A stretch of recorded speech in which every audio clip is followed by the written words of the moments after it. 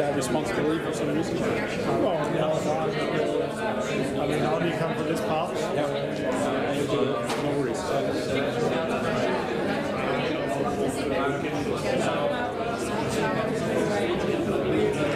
is the lighting's optimized for the camera? Yeah. Yeah, I'm just trying to decrease the number of areas. So I think it's about 2 degrees here. All right. Okay, good afternoon, everyone. Wow, much quicker than my classes normally are for quietening down. Thank you for that. So we are all here this afternoon for Darren's thesis. We also have some people joining us live stream couldn't be here for some unfortunate reasons, and that's also why it's a little bit dark in the back. So don't take it as an opportunity to fall asleep, but knowing how exciting Darren's work is, it's going to keep you awake. It certainly has kept me awake over the last week. But we are here to basically see the final result on Darren's, I would say, passion project, where he undertook a completely different thesis topic that I gave to him, and after supervising him for a few weeks, I kind of realized that his passions lie somewhere else. Gave him the opportunity to take that over as a project, and he went with it, and he's going to present the results of that work today. So the floor is yours, Darren. 30-minute presentation, then you guys ask questions. Make sure you ask good questions, because he gets graded on how he answers those as well. And then we take them away, and then we answer the really tough questions, put the thumb screws on, and an hour after that, we'll come back here for the diploma signing. So with that, take it away, Darren. Thank you, Calvin. Okay, well, firstly, welcome, and thank you all for being here. It means a lot that you're here. I'm very passionate about this project. I think it was a huge amount of fun. So my topic for the day, bird bones to honeycombs. That wasn't actually the title of my thesis, but it's a bit of a sexier one. So hopefully, yeah, you'll have as much fun with the presentation as I did with the topic. That's the idea. So this is actually what I found. So cellular solids are highly sensitive to their nodal topologies. Now, I think some engineers in the room will kind of have an inkling of what this might be about, but even then, it's a little bit specific. And actually, that's the idea of the presentation, is to give you a good overview of all of these things, and so that you can kind of walk out of here having some appreciation for what I've done. So we're going to be looking at patterns in nature, trying to figure out how it is that they work, how to apply them in a bit of a smart way for new designs, and then get to better, more performant structures. And that performance, as you'll see, has a few different definitions. And I'm really excited about it. So, and I should add, these things are being discussed at the moment because of new manufacturing technologies like additive layer manufacturing, or as you might know it, 3D printing. This is the program for today. So quite a classic program, I would say. I'm going to focus a little bit on the big picture, really try and underline why it's so important to be looking at these things. Then you'll spare the theatrics, I hope. We're going to go for a forest walk in the room, of course. We'll see how that goes. I'll then commit a little bit of time to defining exactly the scope and all of my research. So really kind of introduce you to the topic that I really looked at. And then I'll be looking at the cellular solid level tests after the nodal level test. So I've split it up into 2 different scales. And then what I tried to do is I merged them in a final sort of synthesis. Now, that might be a little bit gobbledygook for some of you, but essentially it's a series of experimental investigations on different scales, and I kind of put them together to try and figure out what was really going on. And I'll end with a bit of a so what, so that you kind of think, wow, that was a very academic presentation. Actually, I think there might be some really promising potential. So, additive layer manufacturing. And this is a very nice structure. As you can see at the top, it was designed by Airbus. I think it may be flying. It's for an aircraft interior, and it's a lug, so you have kind of a spinning axle that sits in the circle. And the rest, when I look at it, I think, gosh, this thing grew out of metal. It has this sort of organic look to it. It's not like this boring flat piece anymore. And as you might imagine, it's quite lightweight. And the way that that was achieved, this increase in sophistication, was with additive manufacturing, or 3D printing, as I said earlier. And okay, partly there's some technological enthusiasm involved. We love doing this stuff because it's really cool. But also there are some very serious kind of benefits to this, because you are flying much more lightweight. And I'm going to throw out, I'm not 100% sure how good these figures are, but they're from The Economist in a recent article. And the price for a kilogram in aviation is anywhere between $1,200 and $13,000, so that's quite a large range, and I suppose it depends on exactly what the aircraft is and how you use it. And it is very expensive because every kilogram that you get up there flying burns a heck of a lot of fuel. So this is actually just the fuel cost. And of course, there are other costs too, like environmental costs, and not just with CO2 emissions that we all know of, but the quality of air and how nice it is to breathe. So these are some pretty important aspects that we should consider. So, but also, you're using a lot less material, so you're incrementally building up layer by layer material exactly where you need it. And you can do these things that just classically weren't done before because it was so difficult and expensive using older technologies. So, cellular solids, what the heck are they? Well, as you might imagine from the name, it comes sort of from biology and our understanding of biology, where we have little cells kind of built up in systems to make these structures that you see in the middle. You have cork. And even in aerospace, we actually use this phenomenal material. So I was really surprised when I went to Leiden this summer, and we saw huge boards of cork being wrapped around different parts of the spacecraft. And it's being used because it's lightweight, it has amazing thermal insulative properties, it's great for getting dealing with vibrations. So there are all sorts of really nice material aspects that it has. And it's difficult to beat with manufactured materials. So it's lightweight, it's impermeable, and currently, I would say a lot of the mechanical studies, and I could quickly get into hot water with this because I want to be specific, but so structures like these, we often compare them in the research, and we're trying to figure out, okay, what's best in compression? Which one is it? Which one should we go for?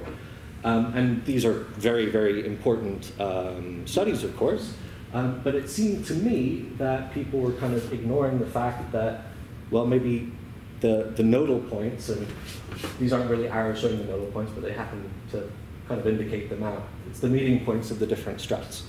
And I would argue that nodal points haven't really been articulated in their design. They're sort of a byproduct from laying out all of the other struts. And I think that's a little bit of a weakness, and I got obsessed with it. So with our mechanical models, such as these, as you can see, there's an arrangement of struts in this honeycomb. This is useful because we're going to get back to the structure later. And the meeting point, the nodal points, are actually usually, especially in analytical models, they are condensed down and simplified to a one-dimensional thing, so it's one point. And they have an implicit stiffness, and the engineers in the room will see these. We've seen these graphs from year one.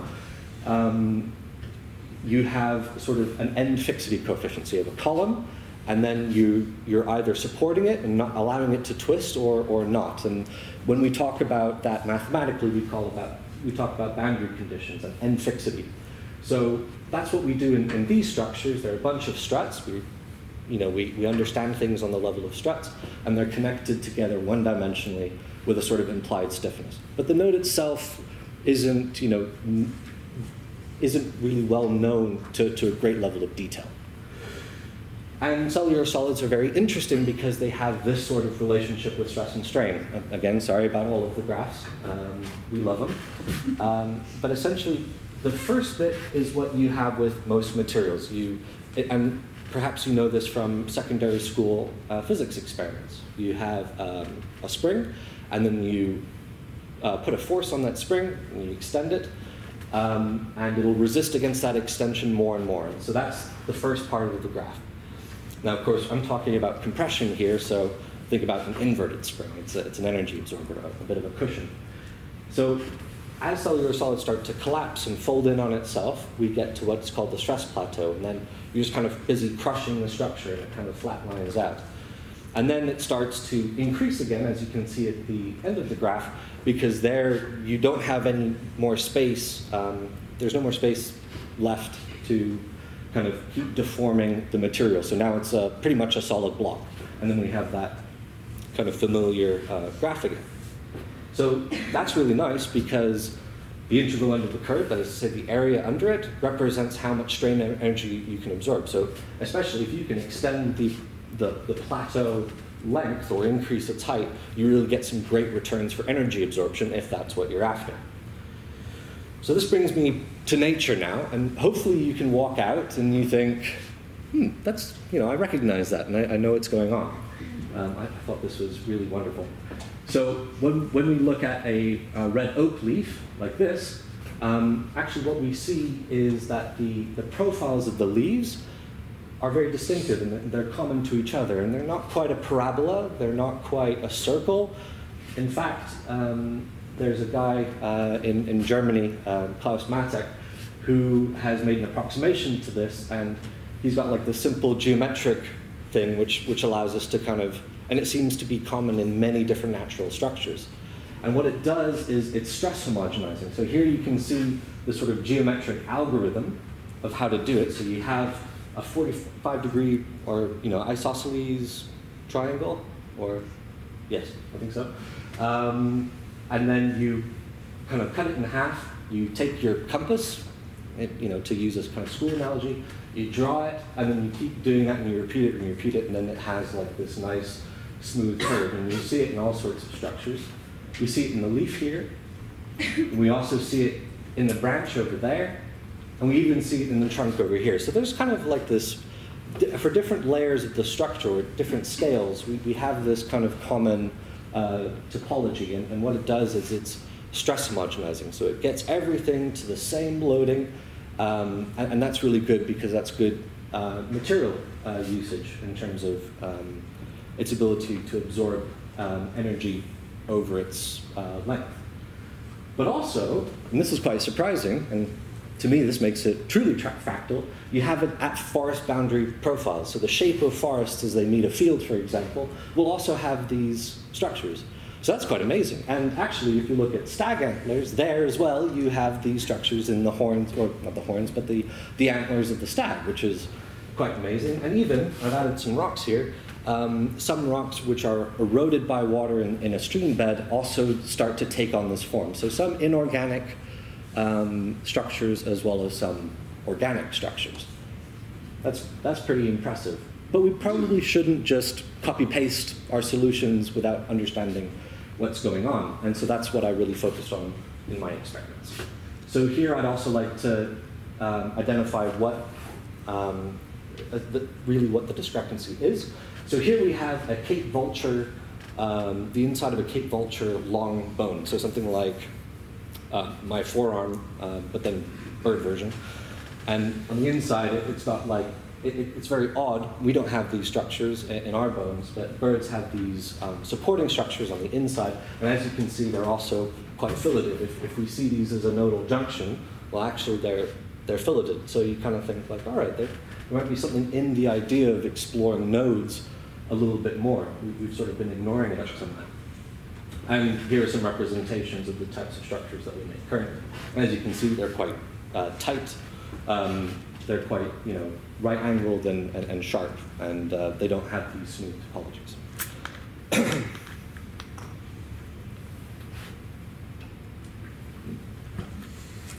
I am nervous. Okay, so the sensitivity of cellular solids is what I really wanted to look at. So I've got a cellular solid structure. How sensitive is it to changes in nodal topology? Now, as you can imagine, that's kind of an unbounded question, so it needs to be more concise. And that's what I did with my objective and the scope. So what I wanted to do, also because it's really missing in the research, is provide real experiments. So no finite element models. I have to be honest, it's also just my preference, so that's part of the reason why I did it. And really try and gain new insights with things that are grounded in experiments.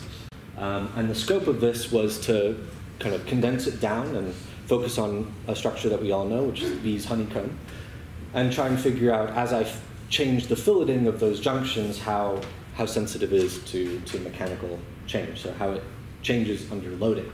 And of course, I did it quasi-statically, so the engineers in the room will understand what that means, which to the layman, or a more general way of saying it, is you compress it and quite slowly.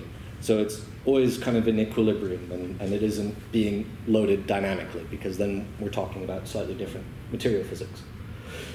So the way I approached this was I split it up into 3 different kind of zones. I looked at nodes, try and get an intimate understanding of the nodal surface, see exactly how it's changing and why, so that hopefully I could spot something when I jumped up to the cellular solid level. And that's what you see in the middle. We've got our honeycomb picture. These are actual photographs of the experiments.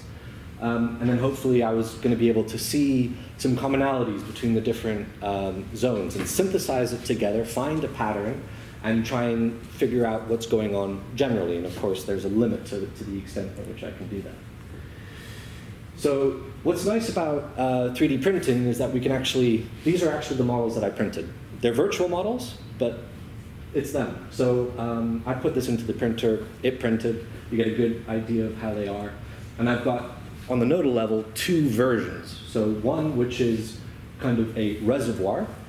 That's my name for it. And the reason I call it a reservoir is that I understood a lot of this stuff as if stress flows through material. So when you put a force on a structure like this, stress develops in the material.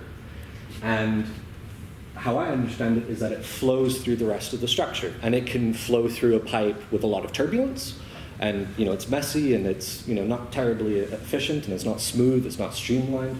Or it can flow through nice and smoothly, like in a river, and obviously a river can also have turbulence, but through a gentle winding stream.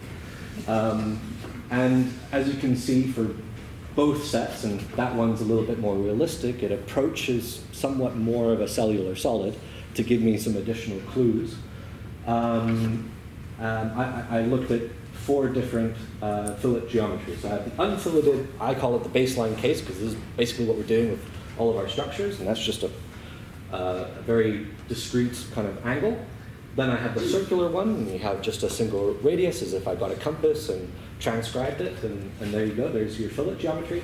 Matex curve, that's what we saw earlier with the forest, and Bowd's curve, which is actually modeled from oil flow, which is frictionless, flowing from a hole in the bottom of a pan. So you have like a big kind of reservoir of oil, you put a hole through it, and then the flow, the shape that flow takes on is Bowd's curve, and that's the one at the right. So it's like this hyperbolic function with a logarithm in it. It was horrible. So this is kind of what the experiment was. So here I constrain it, and I had a setup to do this very well. And then I put a point force at the end, and then I had a look and saw how the stress kind of flowed through the material. And at this point, you might ask me, well, how? You just look at it and you could figure out exactly what was going on the surface? Well, not quite. And actually, this area right here is the really complex area. So in beam structures, we have a sort of pattern of flow that we kind of actually assume and something that we can observe quite accurately. But in that nodal area where it joins to the rest of the material, it's doing some pretty funky stuff, and it's quite complicated. So this is the part that I concentrated on because, well, this is the nodal region. And so this is what the pictures looked like. I had a stereoscopic setup, so 2 cameras pointed at the model, which was being loaded, and its surface was painted with a random speckle pattern. And then with the help of a computer, I was able to map the changes in the position of the dots and how they strained, how they enlarged, how they twisted, and then kind of interpret those as a flow map or a heat map. So you could also look at this as a temperature thing if you're so inclined to get a good idea of what was going on. But I didn't just have it on the front-facing one. I also looked at it from the top. So that's why I had 2 views, so 4 cameras in total. measuring what was going on. So I think I managed to create myself about 1.5 terabytes of data, which honestly, you don't always have to be such a technological enthusiast. So what did I get at? Well, I don't want to agonize over the graphs too much, but the stiffnesses definitely changed. Now, unfortunately, the bowed fillet managed to rotate in its specimen, and I didn't catch it at the time. That was unfortunate. But you can see that the blue line, which is our baseline, the right-angled one, the circle gave a pretty good performance boost, and actually that's where engineers tend to stop. We're like, we put a circle in it. We did a good job. But actually, as you can see, if you do something a little bit more nature-inspired, it seems to take on like a very significant increase in stiffness. So that was pretty cool. And then on the finite node, yeah, some of the patterns were a little bit different, but the general trend was the same. So we had first the baseline, and then the slight improvement to the circular fillet, and then an even more improved kind of performances for the flow-inspired and nature-inspired designs. And if we want to really understand what the stiffnesses were, here they are on a bar chart. But as you can see, it's almost like 40% increase in stiffness, which is maybe a touch more. So that was pretty good. And this accounts for the material that I use. So I get the performance divided by the amount of material in terms of volume that I used, and here's a sort of more comparable graph, or a step towards what might be more comparable. So, and these are the kind of fancy flow patterns, and this is what I really liked. And it's a little bit difficult to explain exactly what I see. But in the top, in the first row, which is the unfilleted baselines for both nodal types, you can see that the flow is quite interrupted, it's ugly, it's not streamlined at all. So we assume liquid to take the shape of its container, so we kind of expect something to flow around the corner. And as you might see with especially the Matek curve, you can see that those colors kind of start to elongate and change with the overall geometry. And that shows that it's flowing around the corner better. It's better at absorbing these loads in this complicated area. So what happens here is our material starts to seize up, kind of, or relax, actually. It's kind of depends how you look at it. And it starts to suffer really big rotations and displacements. And that's not very efficient, because if you have a little rotation right in the center of that node, the rest of the structure will kind of tan pretty quickly. So you have a big incentive, I would say, to try and stiffen that nodal part as much as you can. Now, engineers have a pretty useful way to look at this, and we call it stress concentration. So what we see, and this is the nodal area, so this is right kind of on this line, we see that the stress concentration for the unfilleted one, so the blue line, is really high, and it kind of gets higher and higher as we approach the actual node. And then it kind of levels out, and as you can see, 1 is sort of the nominal rate, and so everything dies out towards 1, more or less. Whereas the circle, you can kind of see it kind of peaks at about 1.2 at about 4.5 millimeters, and then it quickly dies out because that material that we added there is absorbing the stress quite well, but perhaps inefficiently, because when we look at the Matek curve, we see that the stress really tanks down to 0 and never really has a huge peak. Now, it probably isn't doing it optimally. I'm never going to pretend that that's what I'm doing. But you can see that the difference is quite huge, and the stress concentration never really rises above the nominal value. So, and here it is for the finite node. And because there's less material and the stress has to kind of go through one strata or the other, there's less material around to kind of absorb that. So there we see that the stress peaks seem to go way up. But then still the nature-inspired and fluid-inspired flows really stick to around a nominal level, although you kind of expect 1. But the funny thing about stress concentrations is that it depends on what you take as your reference. But the overall shape is what I'm really interested in. And as you can see, these two have a more homogeneous stress level. It's more of a flat line than the other two, which have some sort of asymptote towards 0. So do these things translate to the cellular solid level? Yes or no? Well, yes, they do, so they don't disappear into white noise. I actually fully expected to crush these cellular solids and you wouldn't really see much, and maybe it's promising. But actually, to my surprise, it really worked.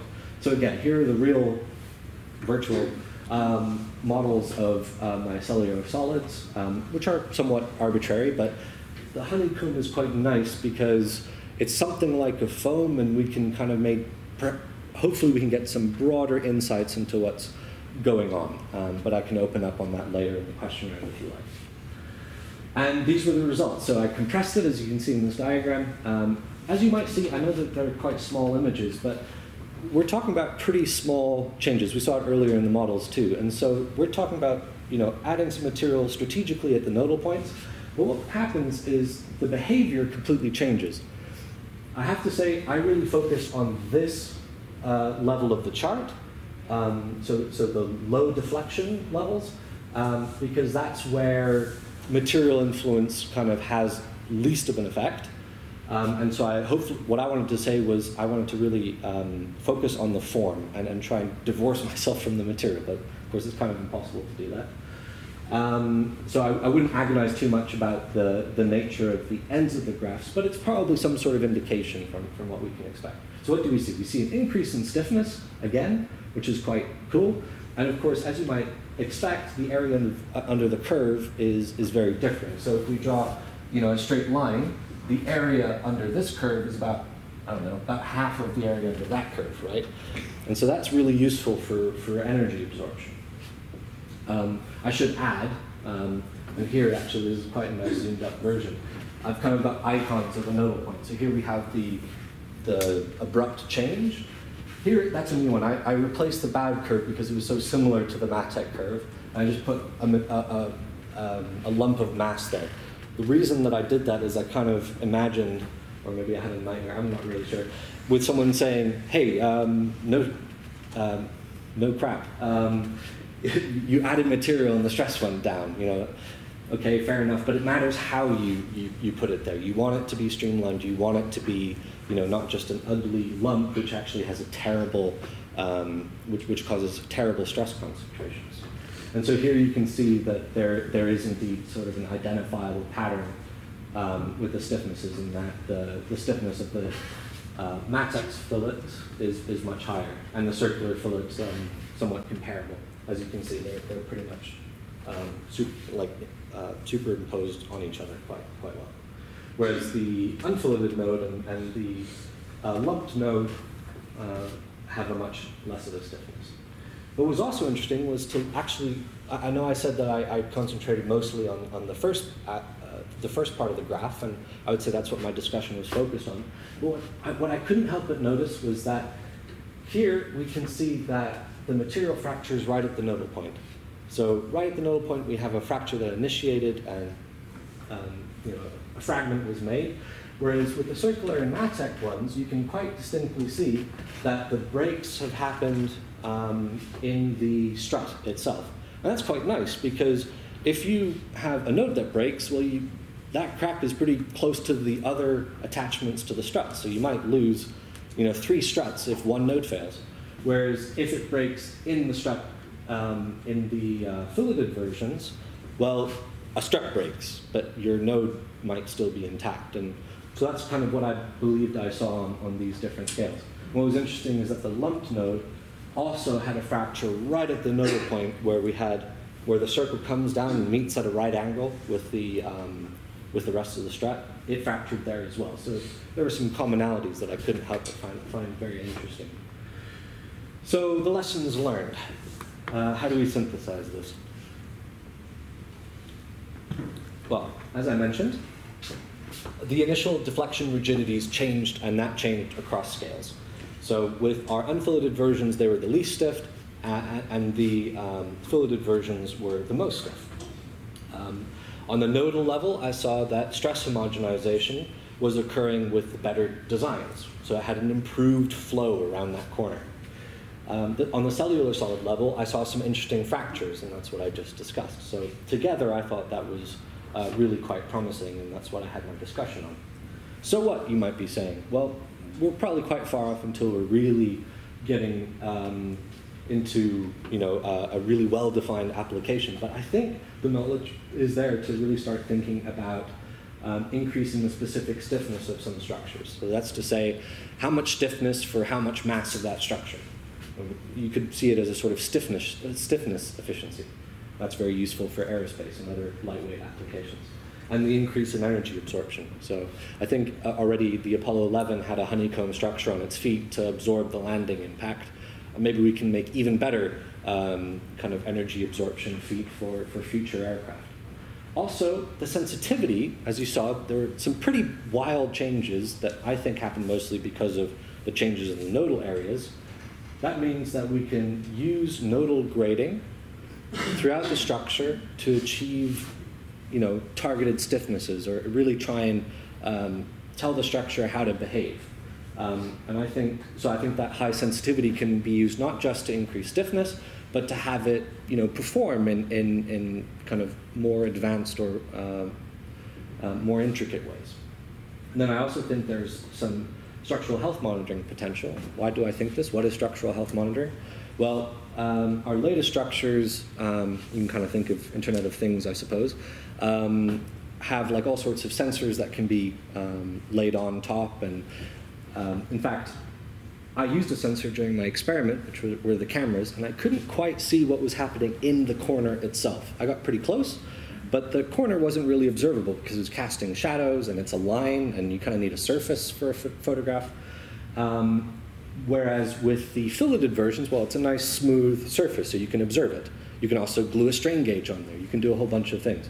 So there are some added advantages there, I think, as well for structural health. Okay, what about things? Maybe things are more tangible. Well, I think bio-inspired frame joints would be very interesting. So sometimes we have these wonderful lightweight kind of rods and other components that we can't really attach together very well. So it would be very interesting to do that. I had a conversation about that with Otto. We can also implement them into even better crush and crumple zones. So you're probably aware of the fact that our cars are very safe these days, and there are parts of the structure that are dedicated to absorbing strain energy safely so that it doesn't go into the passenger. So ideally, you'd like to wreck the material around the passenger cabin, and the car is wrecked, but you're safe. So it'd be very interesting to do it not just on a structural level, so a shape that we can see, but the material that makes up that shape as well. That'd be really interesting too, because we'd probably make it more lightweight. Maybe we can absorb some more energy. Maybe we can save some people. And then, of course, there's the problem of conformal lattices. Earlier, I talked about the models that we currently have. And basically, we do a study on the unit cell, so the constituent level, and then we see how that behaves. And then we kind of blow it up onto like a multiplied structure. So we have loads of different unit cells acting as a system. And hopefully they should behave in a way that we'd expect from how they behave on the small scale. But actually at the edges aren't supported like the ones in the middle, and that's a bit of a realistic problem. And I think that's where the sensitivity of the stiffness can maybe play a role and help sort of even out that kind of funky warping at the edges. So that'd be kind of an interesting thing to research for. And then, of course, smart structures. I talked about structural health monitoring. So it would be very interesting if we could get towards those things. Research recommendations. What do I think, where do I think we should go from here? Well, I'm not going to get too specific, but I'd like to see dynamic tests. So I did quasi-static tests. So, really load it slowly and gradually. It'd be really interesting to see how the nodal designs affect sudden loadings. So does the speed of sound in a material change for changes in fillet geometries? This would be very interesting for, I suppose, military applications, but also the crash structures that I mentioned earlier. That's the sort of loading that we're talking about. So we have to do some work before we can actually make them. And the sort of, how do we do filleting for three-dimensional cells? I did it for a honeycomb, quite straightforward. It was a two-dimensional shape. But how do we do it with, kind of like a diamond structure, which has struts kind of pointing out of a node at 3D? How do you fillet that? What's your reference frame? I think it would be an interesting mathematical topic to visit. And then, of course, there's the stretch-dominated lattice. I didn't go into this too much, but I looked at a bending-dominated lattice structure. So the honeycomb is, I would say, mostly bending-dominated. So it'd be very interesting to see, okay, what are the increases in performance for stretch-dominated lattice? So something like a triangular repeating structure, like what we see in truss bridges and things like that. Also, functional grading. Can we kind of make some sort of design tool or decision-making tool to really get targeted mechanical performances by grading the nodal filleting across the whole structure? If so, you know, what would that look like? Because that's, I think, where I started. I was thinking about doing, or Calvin introduced me to the idea of looking at cellular or solid triggers. So how can we trigger specific damage? And actually, I kind of went full circle. Maybe you knew this already, but I went full circle and realized, well, that's kind of actually the very interesting part, because you could say if you took my research as far as you could, you'd end up with some sort of material utopia. Everything is loaded equally. Brilliant, we're very efficient. Okay, where's it going to break? I have no idea. Or you have a little bit of damage and then suddenly the whole thing implodes. That's not very smart design, actually. So actually figuring out how to have a predictive, safe failure in a way that's controlled, that's where the real strength lies on top of my research. So I'm not discounting my research in any way, but I think that's, it would be very interesting to examine this further. And perhaps we can even get towards something like a structural fuse. So perhaps you're all familiar with the seismograph that measures earthquakes and the Earth's vibration, but wouldn't it be cool, and I know this is kind of getting sci-fi-y pretty quickly, but wouldn't it be cool if you could have a strut where we've managed to focus a lot of the strain in there, or to have different types of strain that we can then recognize, so that it kind of logs the sort of structural response, the response of the structure through its lifetime. That'd be quite useful too. And I think that brings me to the end of my presentation, so thank you very much.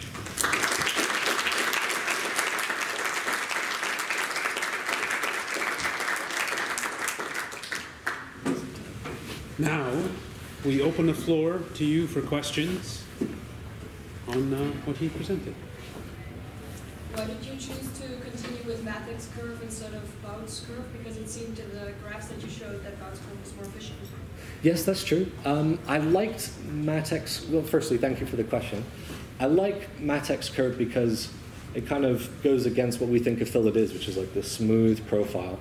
And I was seeing massive increase in performance with just straight lines. But at that level, which I was printing for the cellular solids, I already saw, because I tested the other two first, just so that the practical side of this, I noticed that the difference between a circular one and a Matek one was already pretty limited. And so I was questioning, it's good that you asked this actually, because I was questioning the precision of what I planned to print versus what I actually printed. And at that level, I didn't think there was any utility in making a smooth version. I just went with Matek's curve. And then there's a limit of time that you can put into this sort of stuff, so I just kind of drew a line under it. But I added that sort of mass distribution to answer, or to hopefully answer a different kind of question, which is you increase the material and you got better stress response. Yeah, okay. But with the lumped node, I was able to see, well, it really matters the shape of that node. So does that answer your question? Yeah. Okay, great. Any other questions? There's got to be other questions. Go? Yeah. Yeah. You mentioned already. You look at the bending-dominated structures. Do you also expect similar behavior for stretch-dominated structures, or is there going to be a difference in the importance of nodal geometry between the two? Well, thank you for the question. I think the long and short of it is that I'm not 100% sure how it would change. But what I do know is that the stress has to flow through it somehow, and there's a load path that connects the top of the structure to the bottom of the structure, ideally.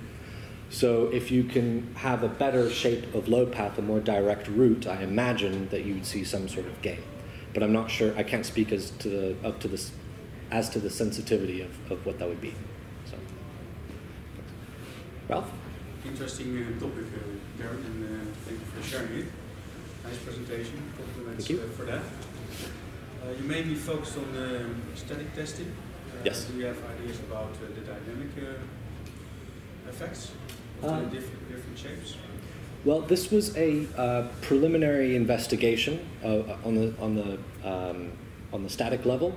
Probably we can do some more advanced or some more specific research in that area already.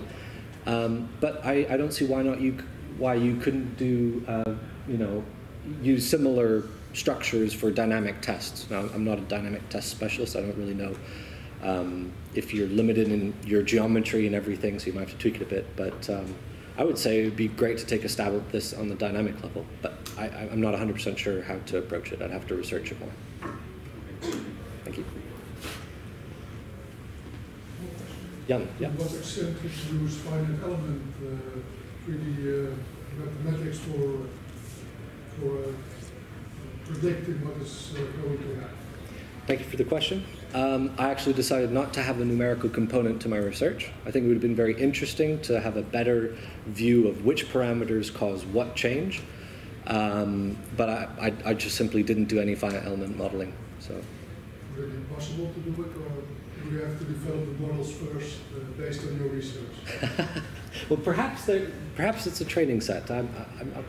I think you'd probably have to repeat the experiments a few more times to make sure as to how good that set would be for validation.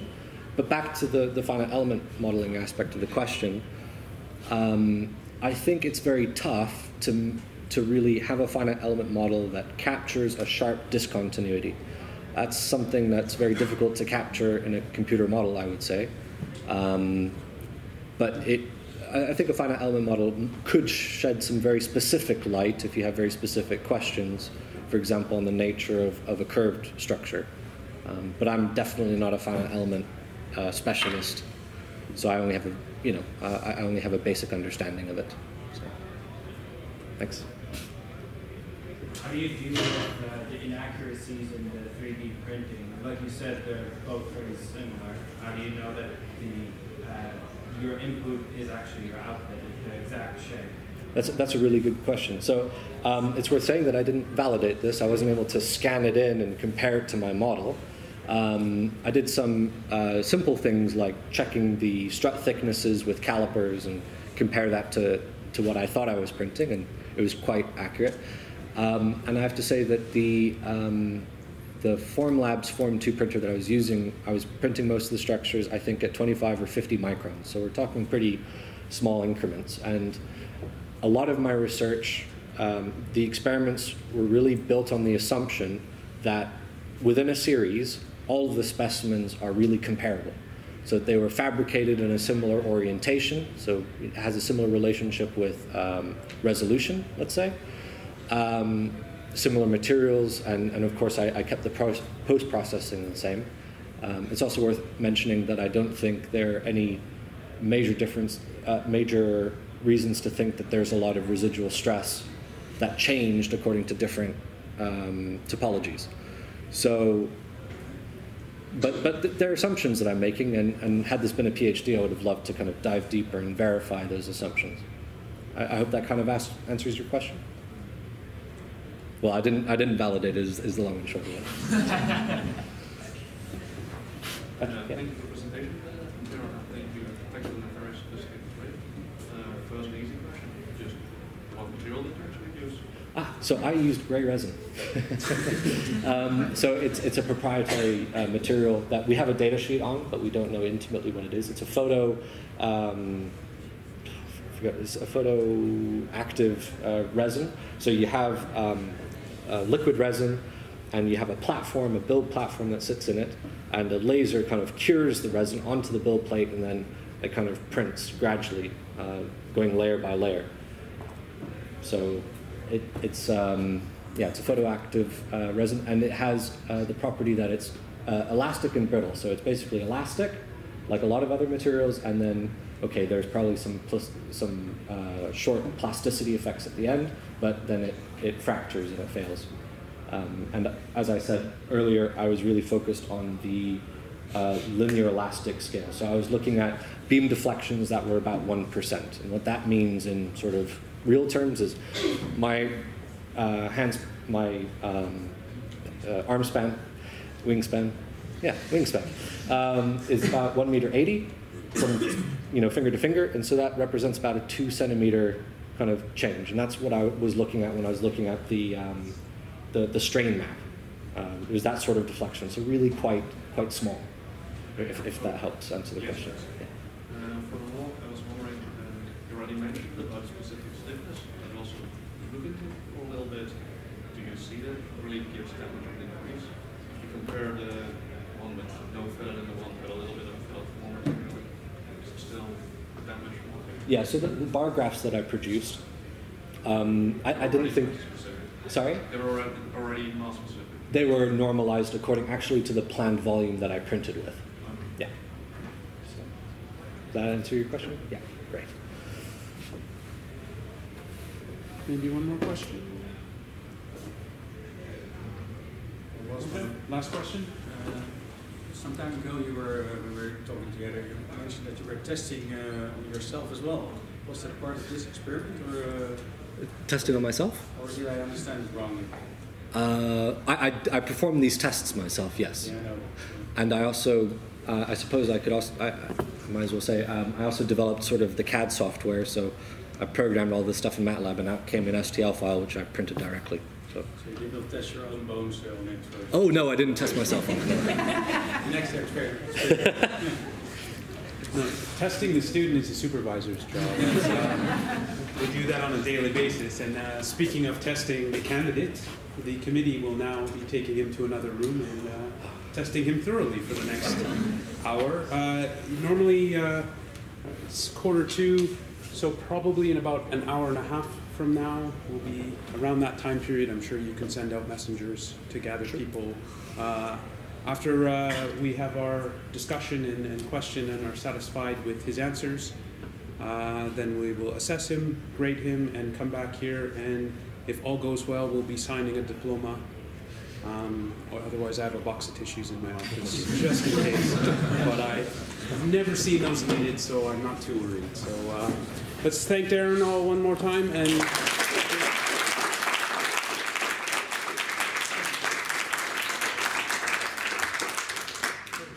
thanks.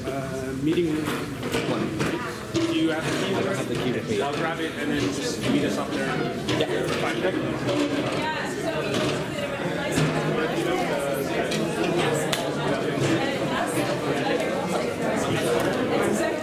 I think the license.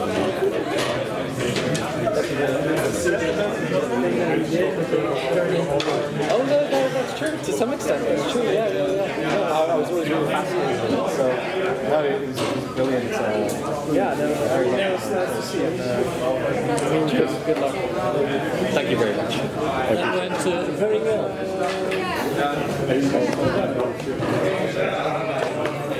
Gewoon niet op welke tijd zit. Wat prestatiefactors naar boven of